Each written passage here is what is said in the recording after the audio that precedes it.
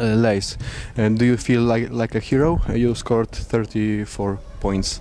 I mean, no. I mean, that's what I do. I can score. I mean, by me scoring 34, that don't excite me like wow. I done did this a lot of time in my career, and tonight was one of those nights. But coming out, we knew how important we needed this win. We needed it more than the other team. So we came out, we fought. It was ugly. Me having them 3 free throws and taking it to overtime, I think that what gave us that extra lift. And like I said, we just know we needed it more than the other team. We came out and we fought and we got it.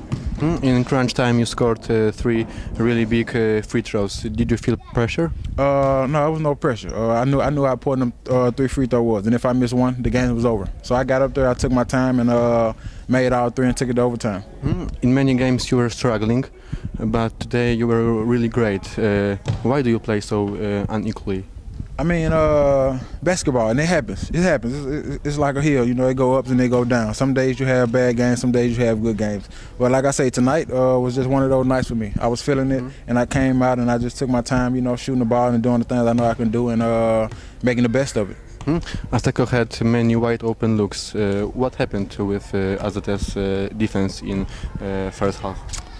I mean, we just worried about too much. AJ Walden, you know, we trying to contain him everywhere he go. We worried about him scoring a layup and not thinking about the great outside shooter that they have. And I think that's why we gave up a lot of threes tonight. And I mean, they're a great shooting team, and they did what they supposed to do: knock down the threes and make us pay for our mistakes. What do you consider about that year?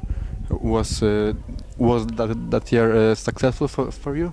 I mean, it haven't been as successful as it can be, but for the most part, I can't complain at all. I mean, beginning of the season, as you know, we was at the bottom, so we had to, you know, we had to fight our way to the top. And right now, I think we're in a good place. I ain't gonna say a great place, but we're in a good spot right now. And I mean, we still got a lot of games left, so it only can get better from here. Okay.